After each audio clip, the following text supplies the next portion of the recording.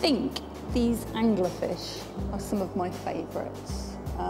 They're all quite different because there's different species of anglerfish, but I think they're rather lovely and they're quite an incredible creature. The females, these are the large ones that you can see, are so much larger than the males. The males are teeny tiny, and when they find the females, what they do is they attach themselves to her.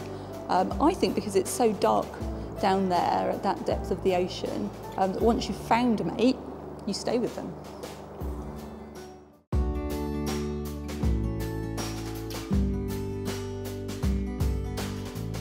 I think the thing most people know about anglerfish is the lure, their angle, or angler rather, that comes over the top of their head and pokes out in front, like a fishing rod really.